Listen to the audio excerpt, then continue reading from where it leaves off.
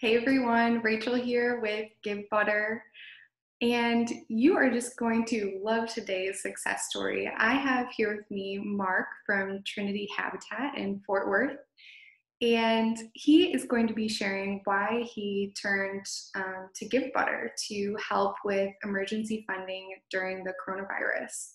He's also going to share what made them choose Givebutter as their fundraising platform for their campaign, top tips and tricks. You're going to walk away with a wealth of knowledge about fundraising and marketing, I promise. And you're also going to walk away with inspiration for getting the most out of the Givebutter platform. So Mark, thank you so much for representing Trinity Habitat and for joining us today. Yeah, happy to be here. So just to start, could you tell everybody a little bit more about who you are? And of course, many listening are probably familiar when they hear Habitat for Humanity, but if you could share more about Trinity Habitat, what makes you all special in what you're doing? Sure. So I'm the marketing and engagement director at Trinity Habitat for Humanity. And that is the Habitat for Humanity affiliate that covers the greater Fort Worth area in Texas. And so Trinity Habitat builds strong families and neighborhoods, primarily through the construction of quality, affordable homes. And we've been, blessed to be doing that for over 30 years. Last year, we celebrated our 30th anniversary, and that represents more than 700 families. They're now living in quality, safe, affordable homes throughout our area. And so, yeah, that's a little bit about what I do. That's incredible. I mean, congratulations to you and the entire Trinity Habitat team, 30 years. Yep, 30 years. So let's talk a little bit more about your current campaign, Habitat Builds Back. Yes. What is your fundraising and marketing strategy for that? So the idea around Habitat Builds Back is, as we kind of were getting into the COVID-19 and all the issues surrounding that, as everybody has been dealing with that, we were having to make really difficult decisions about what we were going to do with our mission. And, we build quality, affordable homes alongside families. And, we have on average about 800 volunteers that come out every month to help us build those homes. And when you go from 800 volunteers to zero, it makes a big difference to our bottom line of what we're able to accomplish and what we're able to do. And, and as we see kind of certain partners and donors that aren't able to give in the way that they were in the past, or with the uncertainty, things were just kind of slowing down. And so we ended up cutting the production of our homes in half. We were on track to build 59 new homes this year in our area. And we had to make that difficult decision to cut that in half. And so part of Habitat Builds Back was just the idea of being able to, as we start to imagine what life looks like on the other side of COVID-19, or at least as we're making our way out of that, how are we going to build back? And so we created the Habitat Builds Back campaign so that we wouldn't have to cancel the construction of any more homes this year. Because, when you have to cancel the construction of a Habitat home, it's never a fun or easy decision to do. And that's not just canceling a family's dream of owning their own home, but for a lot of our families, it's that dream of greater financial security, greater financial stability, being able to live now in a healthy, safe home. And, to be able to say to families, I'm sorry, we're going to have to, I know we were on track and planning to do that this year, but that's going to be next year or maybe even further out. Is really difficult. And we didn't want to have to do that with any more families, and we wanted to keep building. And so we wanted to partner with the community and figure out how we could build back. And that's the idea behind Habitat Builds Back. So it's that forward thinking, what are we going to do after this? What's next? Because what we just walked through, we do not want that to happen to any other family. Exactly. Yeah. So what was the fundraising and marketing strategy behind getting there to be able to build more houses? So one of the, a few different things, we we definitely wanted to take advantage of the Giving Tuesday now. A lot of there was just a lot of buzz around that, and so we wanted to take advantage of that. But we've done giving days in the past, and they've been successful and everything. But you know, a lot of times, some people just hear it that day, or they hear it the day after, or different things. And so we decided to use Giving Tuesday more as a launching pad for our giving campaign, as for a giving month. So our campaign actually started on Giving Tuesday and is going through the end of the month. So we're right in the middle of the campaign. And so that was some thoughts there. We wanted to connect with, you know, past donors. We wanted to connect with our audience through social media. And then we also wanted to connect people to our Habitat families that are in their homes right now and what they're dealing with and going through. And so on our Givebutter page, our top featured video was actually a little drive-by video that I created with our families, where I just hopped in the car and drove by their homes, and from a safe distance, checked in on them and asked them how they were doing and heard their stories. Mark, And what do you think about maybe sharing like a minute of that video? Because I watched it and I think it's really impressive. yeah, Are you open to that? Okay. yeah. Let me share my screen.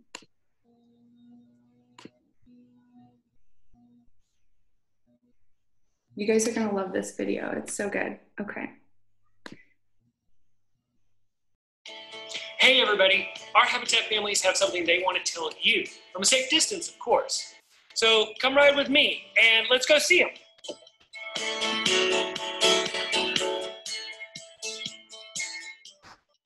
We're at our first stop. Let's go see the Leadley family. Thank you.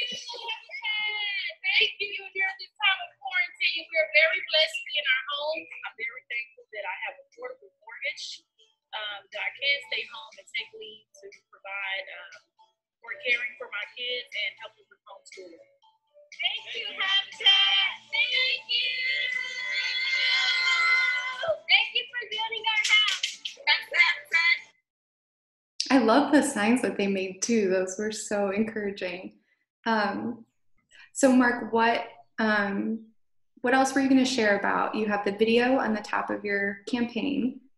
Yeah, and so those stories that I heard from our families, which I had no idea what I was going to hear when I set off in the car that morning, and I met with probably about 12 of our families, and it was so amazing to hear their stories. And so those were the stories I wanted to share throughout the campaign, whether it was through the video or sharing a quote of their testimonial or things like that, because it really exemplified what we were trying to go for. And that was that because of the past support of our Habitat donors and the support of our volunteers and those that shop at our Habitat restores or donate there, it was the difference for our families being able to weather the COVID-19 crisis, because they, were in a home where they had financial stability. One of the, Miss Ruth that I met with,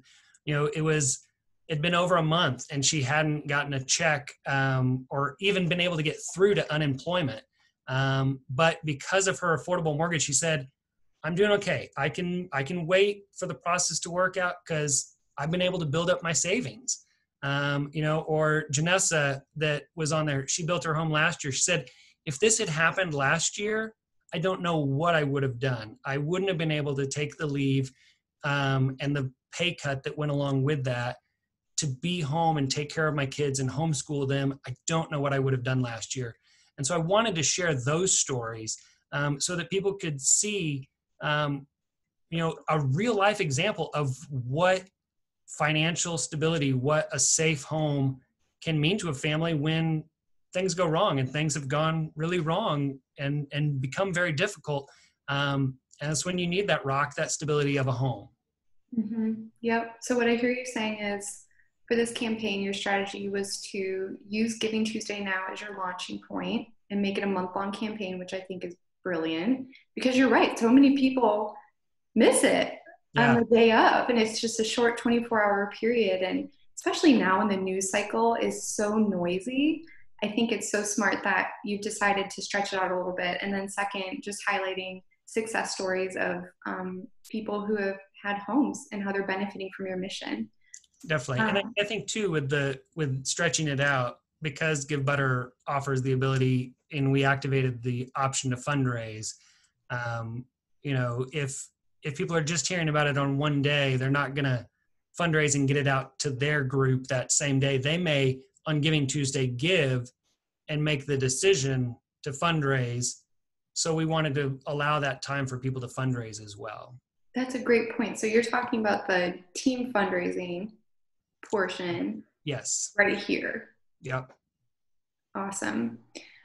So could you tell us a little bit more about why you chose Givebutter? You were kind of talking a little bit about it, to have a landing page for the whole month.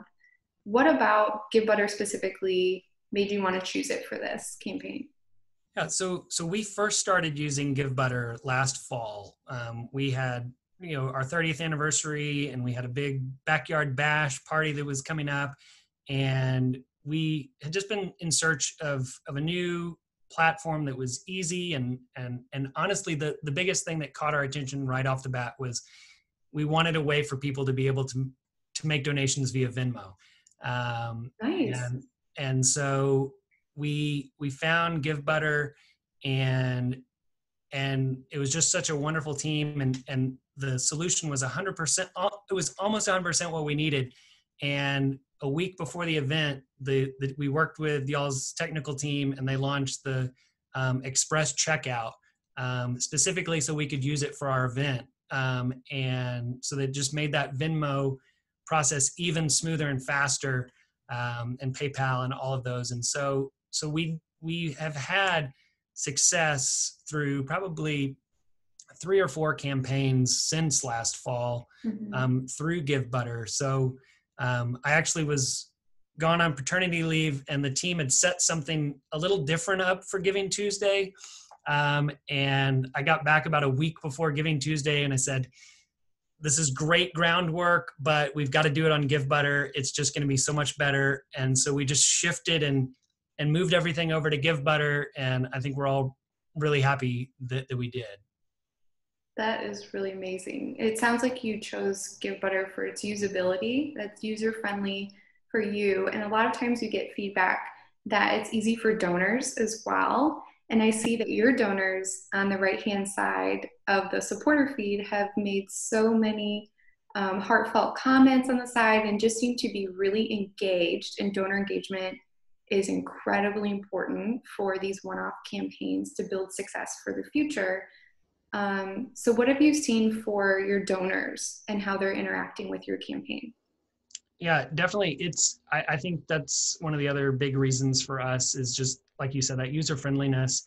That was the whole reason we went with Givebutter in the, last fall, and continue to go with Givebutter, is because it's user friendly. We've used other giving platforms and peer-to-peer fundraising platforms, and people, the feedback constantly was, we were confused. We didn't know which step to do first or what thing, and with Givebutter, it just kind of works.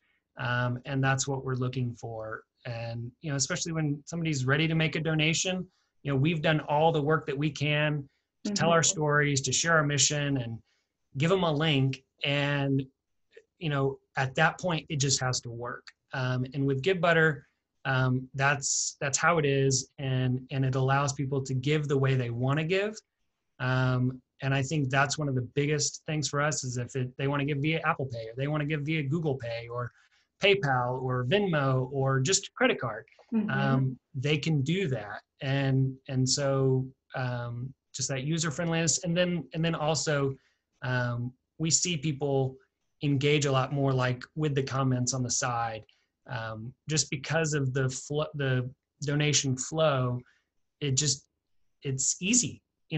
People just do it, or they, people add a picture, or they add a little gift to their donation, and it just brings the little donor feed on the side to life, as people are doing those different things. So all of those things, user friendliness, donor engagement, those are all reasons we go with Givebutter. what would you say about any other feedback or tips that you would give others who are using Givebutter on their campaign page about the way you're marketing your story? Because that really stood out to me when I looked at your page. You have this great visual, it's easy to understand, quotes from beneficiaries, where the money's going, a hashtag, your live stream event. We haven't even talked about that yet. You just make the story really easy to follow. That's what stood out to me. What was your thought process behind that? So I guess a few different things. As we come down to the story, we obviously want to start with the video.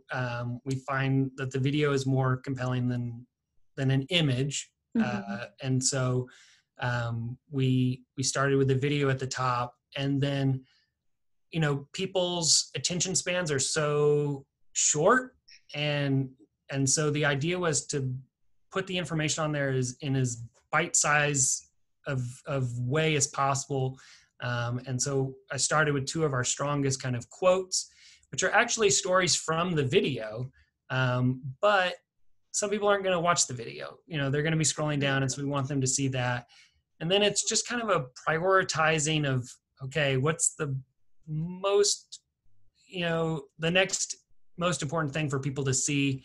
I really always try not to build to the most important thing. I always try to start with the most important thing, because that may be the only thing someone sees. That's right. And so with the layout of our page, we have the advantage in a past life. I was a web developer, so I can mess around with the code, and I can do those different things to make that little green box look nice.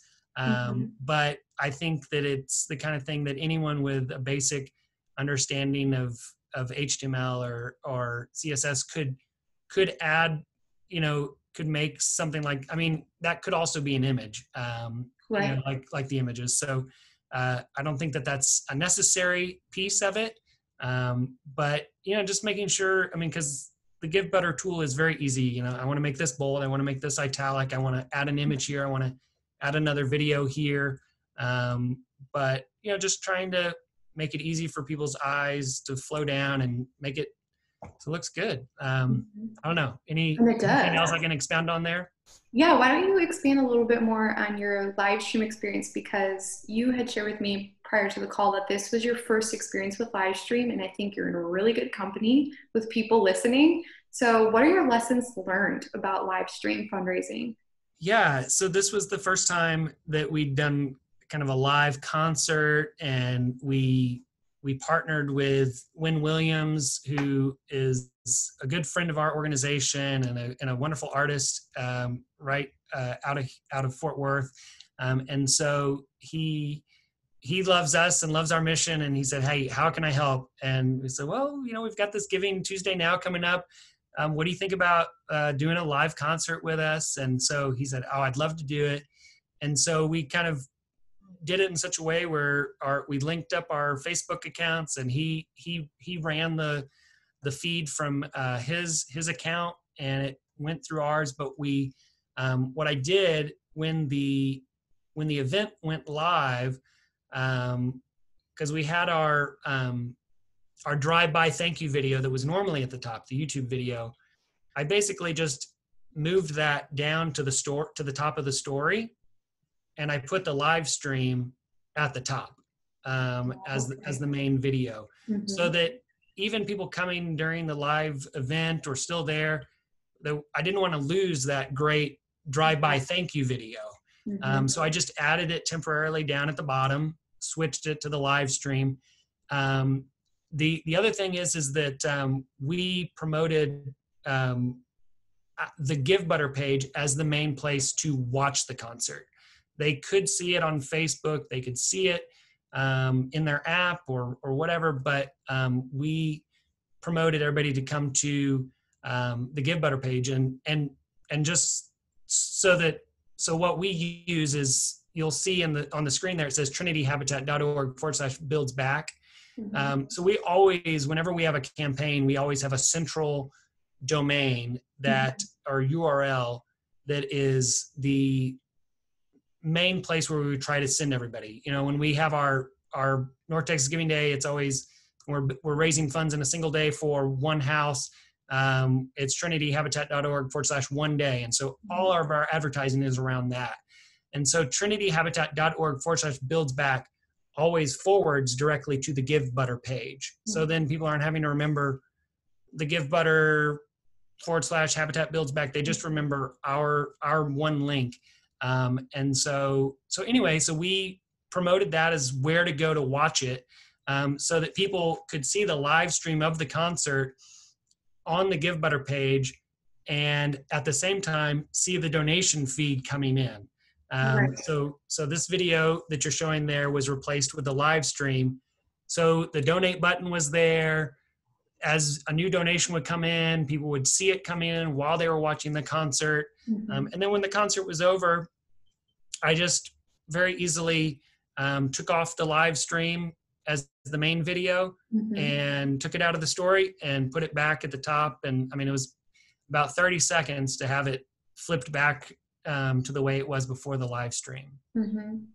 I think that's brilliant that you point that out. You have so much autonomy as to where you're going to locate the live stream, because some folks watching may not know that. They may think that the live stream has to stay up there once you put it there, but like you said, it takes 30 seconds to just go right back if you want it to.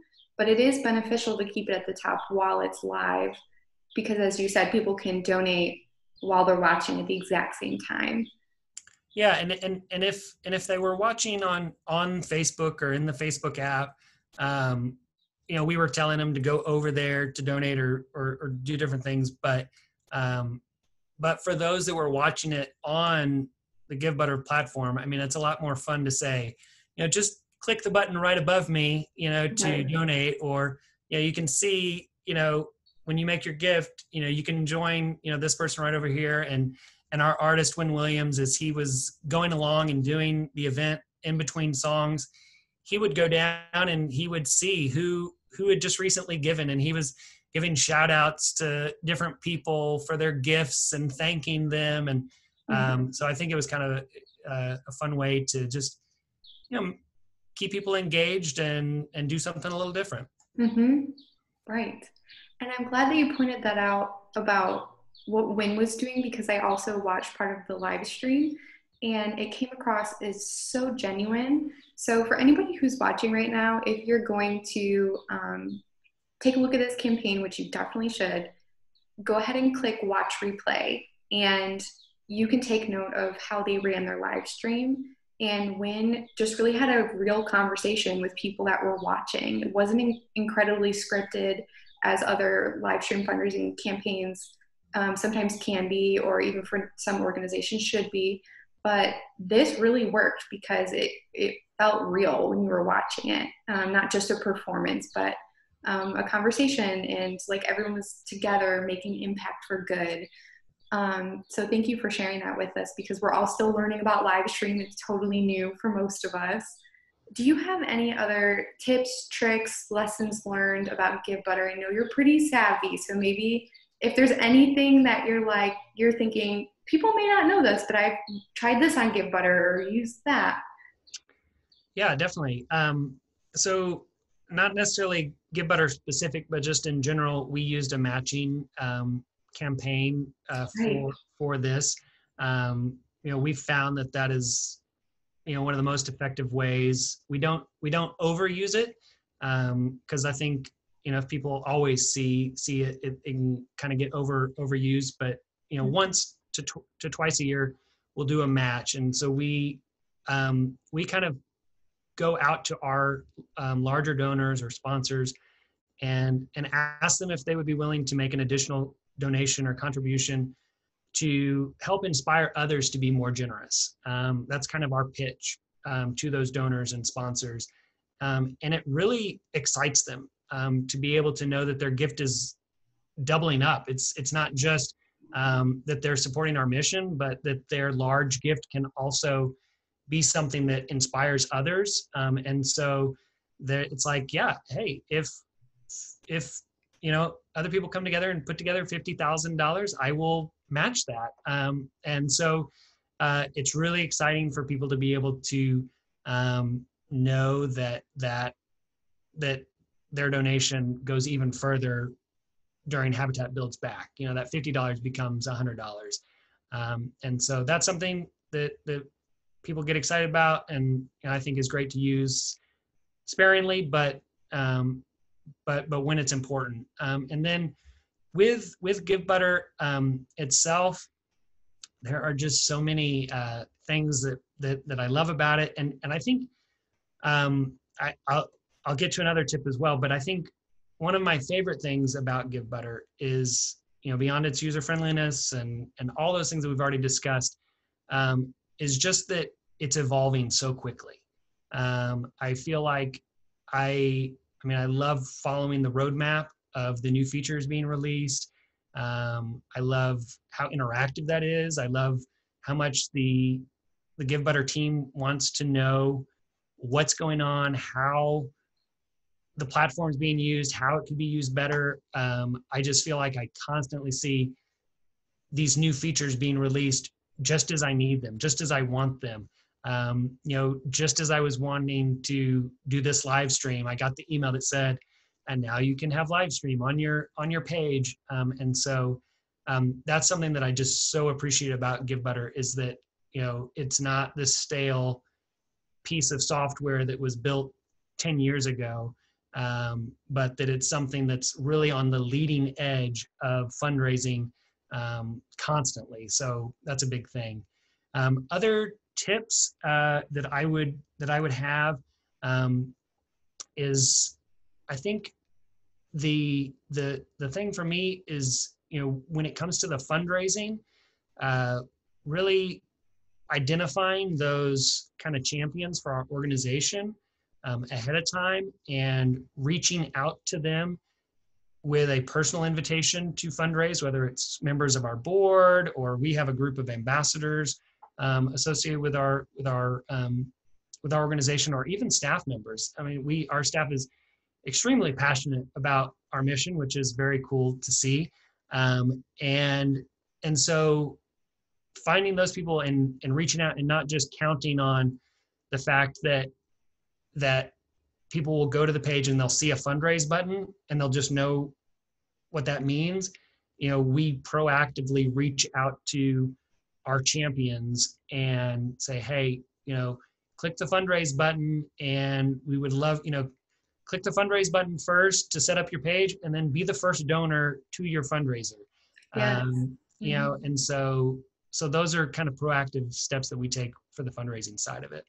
That's great. And thank you, Mark, for what you said about just innovating, because truly Givebutter innovates because we're inspired by the adaptability of charities like you. I mean, you're trying new things on this campaign, and we're learning with you. And like you said, with Livestream, we launched that in 2 weeks after this stay-at-home orders were in place for most places. But that was because of people like you giving us feedback. And so know that we love getting feedback from you guys, and that's what makes the platform better.